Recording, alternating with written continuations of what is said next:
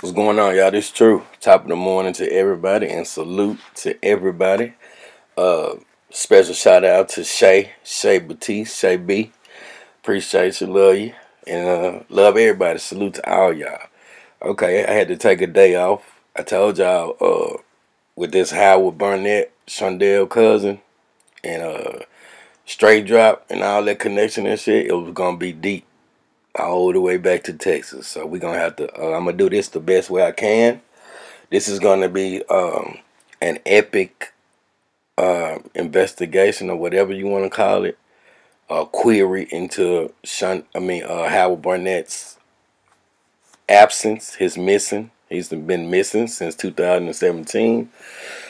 Right after Straight Drop got released, so we got a lot to talk about. And once again, when I say this shit goes, man, this shit about to man, y'all just don't understand. I just understand. So with no further ado, that was my introduction. And if you haven't watched the last video, if you're just tuning into this is the second part out of many parts. We're going down a rabbit hole, but this time we're going with all facts, 100%. And if you haven't, it's going to be in the description box, and I will be leaving a link to each and every one of these parts in order as we continue on part 2, 3, 4, 5, 6, 7, 8, etc., etc. So, first thing I want to do is that, and now I want y'all to listen to me read an affidavit from Howard Barnett before, so you can understand what this video is about. True. One of the affidavits for Rico Barnett, Howard Barnett. This is in no way to tarnish his name or image. He's missing, loved, and all of that. And his mama and his folks want to know what happened to him. But this is for context about what I'm going to tell y'all in a minute. It's a little blurry, so I'm going to read it. On September 27, 2012, at approximately 13:15 hours, detectives G. Hiller, Jackson, Henry, and Yancey responded to a Crime Stoppers complaint of drugs being sold from 4041 Powder Mill Road. Keep that address in mind. Once at the location, the investigators met with Mr. Howard in his driveway. Mr. Howard was explaining the nature of the complaint, at which time he allowed the investigators into his residence to further discuss the complaint. Mr. Howard was then asked by Detective Fox for his consent to search the residence, at which time Mr. Howard consented, both verbally and written. Detectives Hilliard and Henry then went to the master bedroom and observed a small clear plastic baggie which contained a leafy green substance resembling marijuana in the dresser drawer.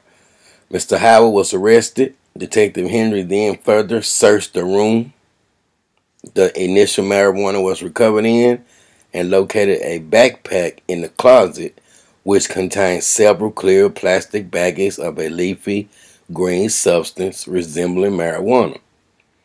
Detective Henry also opened a dresser drawer in an adjacent bedroom and recovered several other small bags of leafy green substance resembling, just say marijuana, shit. Detective Henry also discovered a safe in the same master bedroom the backpack containing a marijuana was found in.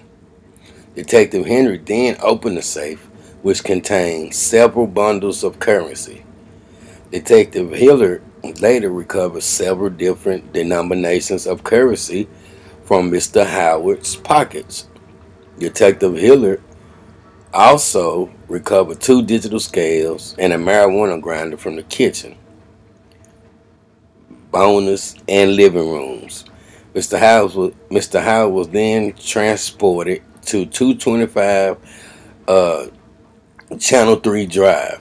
If y'all don't know what that is the organized crime headquarters, OCU. They also got another one. This one here is directly next to the Channel 3 news station. For anybody in Memphis, you know. Yeah. He was transported there for further investigation. Once at the office, Howard was advised of his Miranda rights by Henry and Yancey, which he waived. Howard then stated that the marijuana recovered at his home does belong to him and that he does sell marijuana. The marijuana recovered from the master bedroom dresser drawer did test positive at the property room for THC and had a weight of 17.6 grams. The marijuana recovered from the backpack also tested positive for THC and had a weight of 2.6 pounds.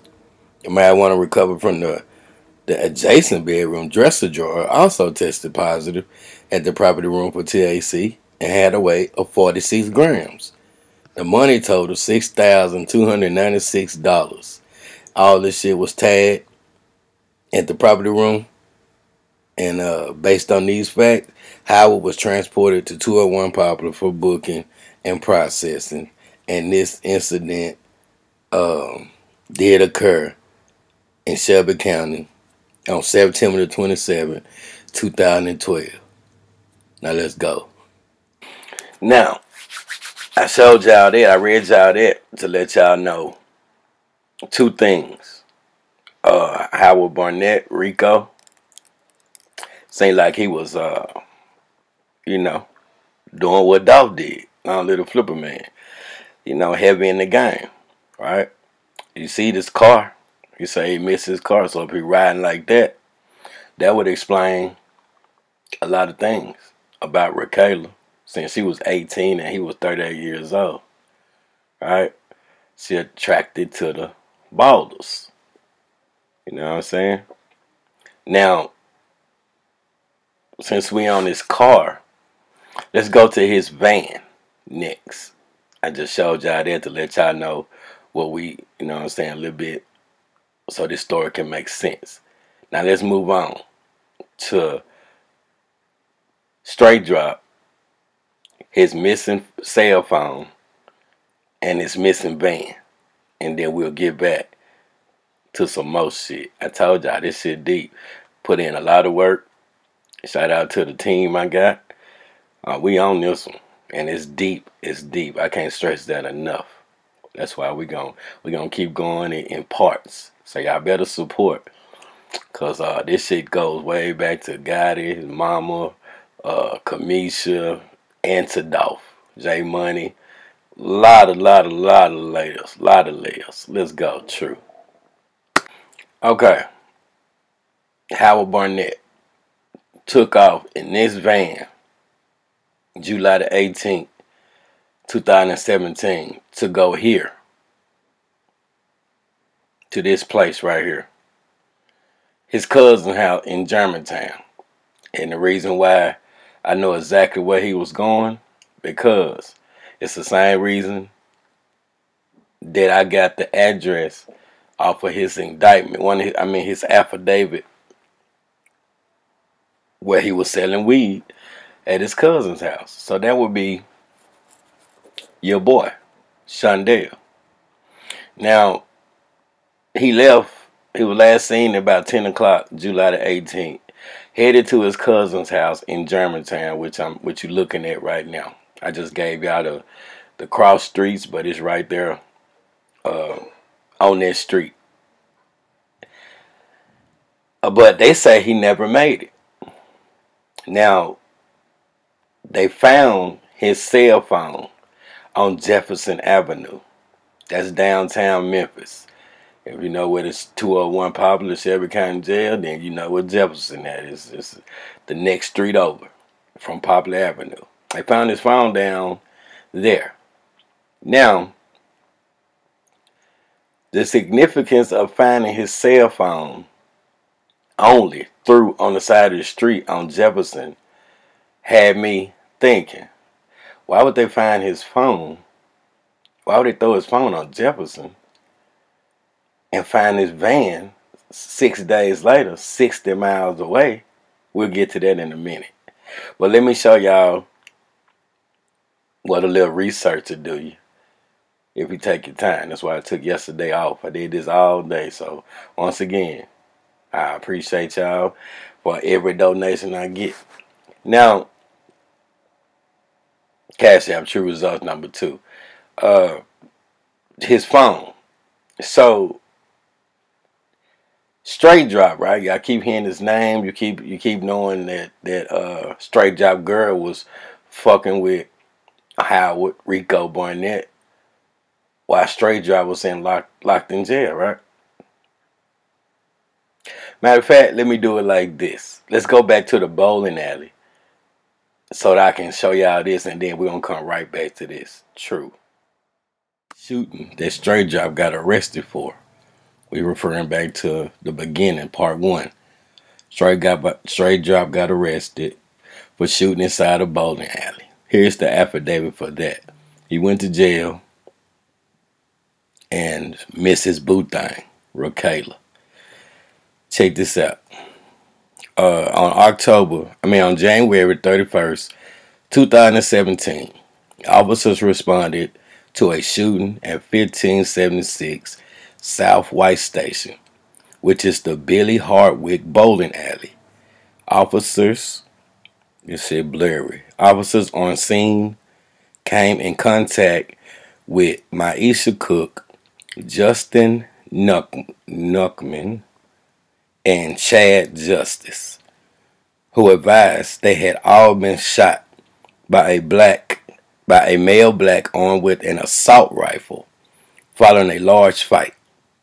The male gunman had been involved in a large fight when the male went out to his vehicle and received an assault rifle from a vehicle that was in the parking lot. The male gunman then returned to the front door of the bowling alley and opened fire into the business, striking Maisha Cook, Justin Nuckman, and Chad Justice. The male gunman then left the scene with a female black in a silver sedan. Maisha Cook suffered from a gunshot wound to her right thigh. Justin Kruckman suffered a gunshot wound to his right forearm. Chad Justice was grazed on his right shoulder. Officers also spoke with the victim, Michael Colley, who advised after the shooting occurred, he observed that his gray 2004 Ford F-150 had been shot while parked in the parking lot. Colley advised the total damage to his vehicle was $750. During the course of the investigation, investigators received an anonymous tip naming Justin Johnson as the shooter. Justin Johnson fit the description of the suspect described by the victims and witnesses. Investigators also viewed the video footage of the incident and could see Justin Johnson match the physical appearance and build of the gunman. Investigators also learned, check this out, investigators also learned that Rakayla Hunter was Justin Johnson's girlfriend, get it, and assisted Justin Johnson in leaving the scene after the shooting occurred. Rakayla Hunter was located at 3810 Kazaza and brought into the GSB office. Hunter admitted to leaving the scene with Justin Johnson after the shooting. Hunter also advised that she witnessed Justin Johnson shoot into the bowling alley at a vehicle. Hunter positively identified Justin Johnson out of a 6-person photographic lineup as the shooter in this case. So the story's starting to form. This affidavit right here proves that she was Justin Johnson's girlfriend before he went to jail for this shit, and she hooked up with Howard Barnett. Now remember, Straight Drop got out of jail in less than 6 months. As a matter of fact, I'm gonna show y'all that in a minute. But another thing about this is that Kayla gave a statement and picked her boyfriend out of a 6-person lineup and said he was the one shooting. It ain't easy, but it's fair, baby. Straight facts. True. Let go.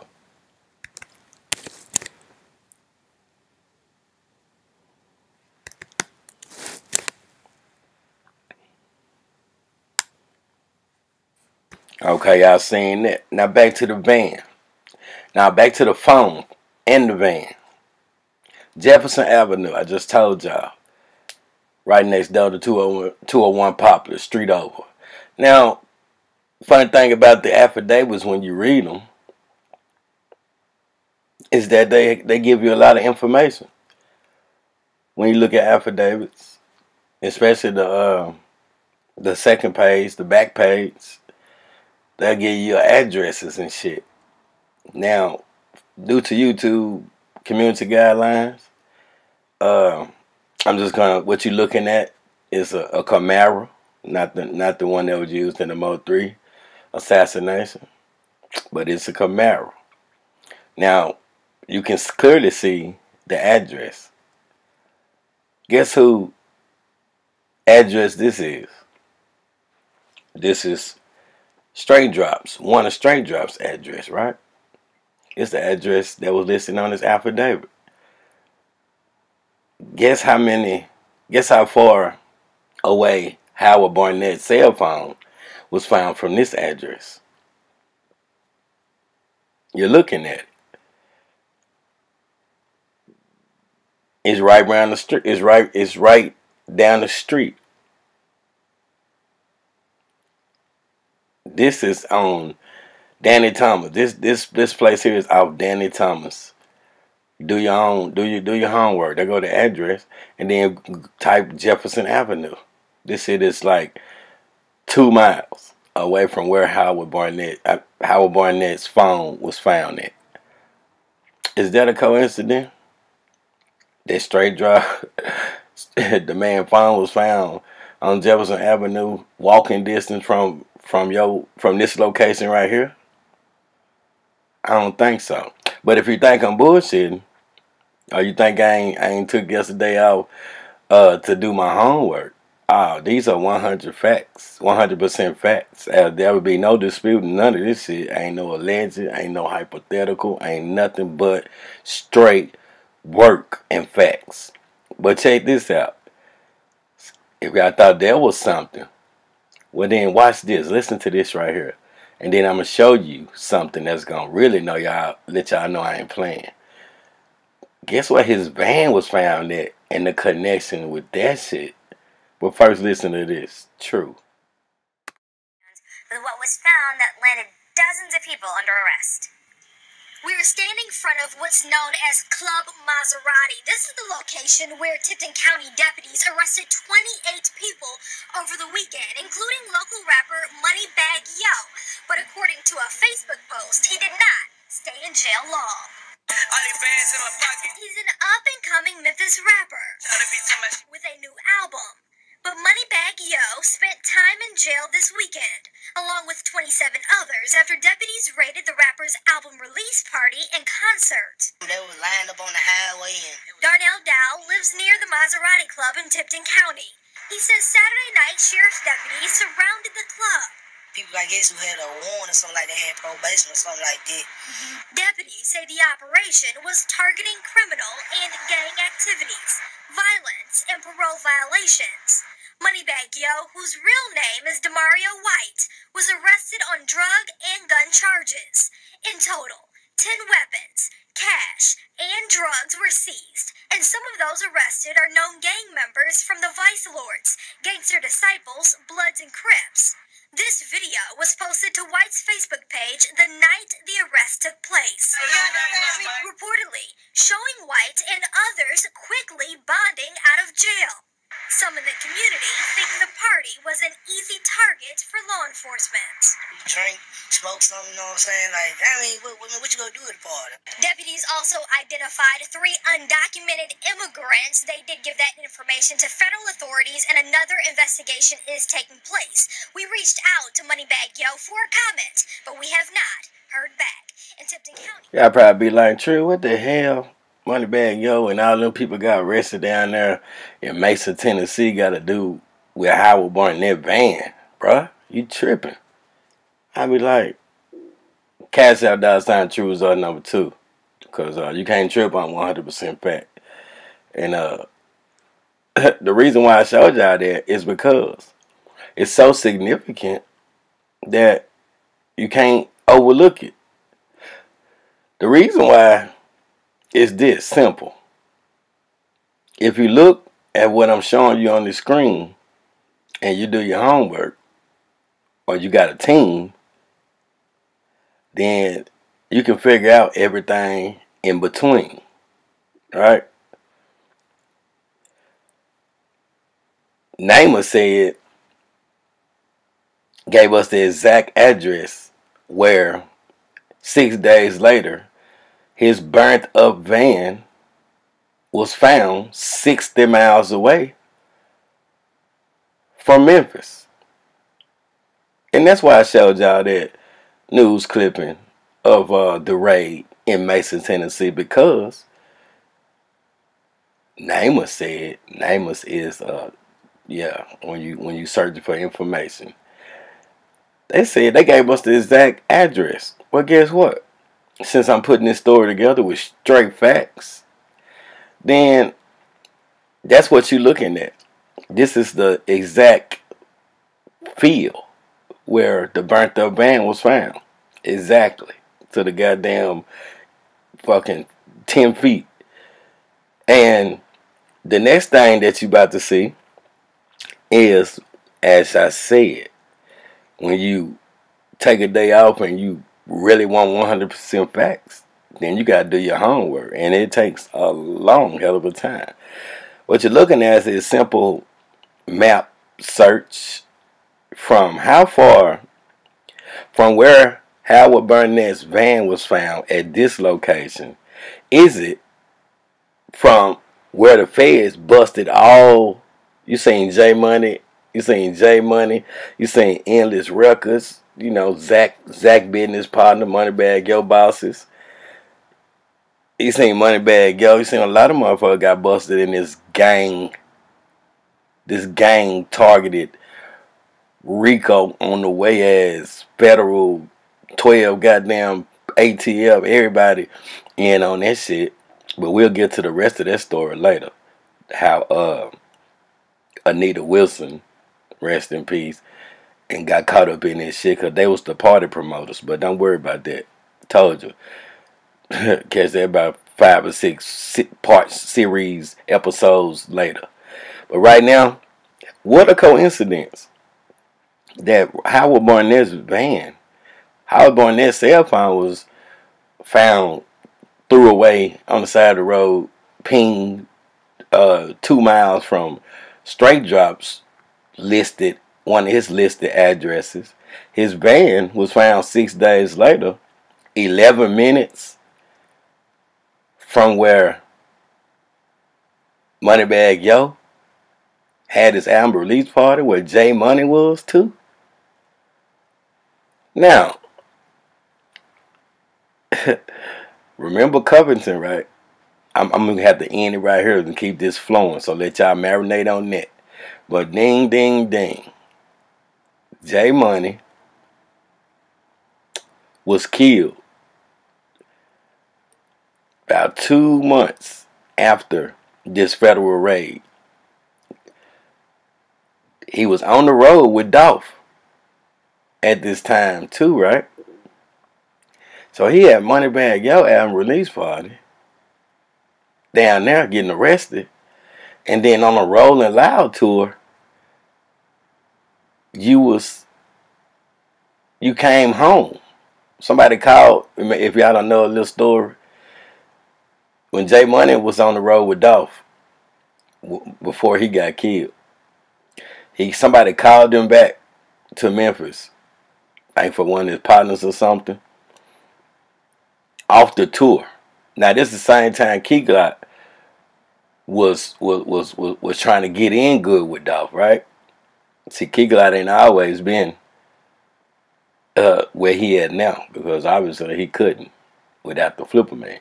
So, but 2016, this is when Key Glock was trying to get in good, right? Now, if y'all don't know, it's been told to me that J Money was the chosen one, the one that was supposed to be Key Glock. You know what I'm saying? We'll get to that in one of these episodes.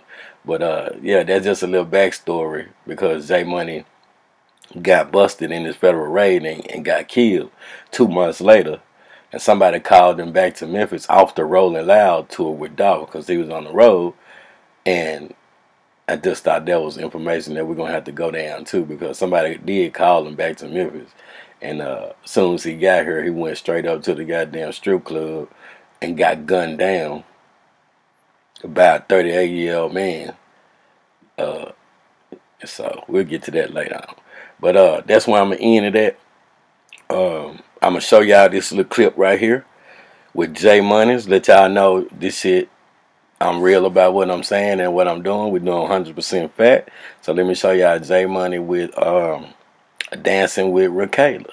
So J Money was, so this chick right here, we'll get to it. Obviously, she in deep. But she in deep. So I hope y'all appreciate this part 2. Know y'all wanted part 3. And last time we spoke, I ain't feel a lot of love for this work. But this is for his mother, and this shit leads all the way back to Dolph, as y'all can see where it's already going. You know what I'm saying? I got it on deck. So this long little Flipper Man. Salute to everybody, all y'all. And before I leave, for the people that believe, Cash App, what's my Cash App? Somebody get in the comment section and tell them. Man, that man, yeah, he working now. $ True Results number 2. For real, this shit is deep. Salute to everybody. I see y'all in episode 3. True.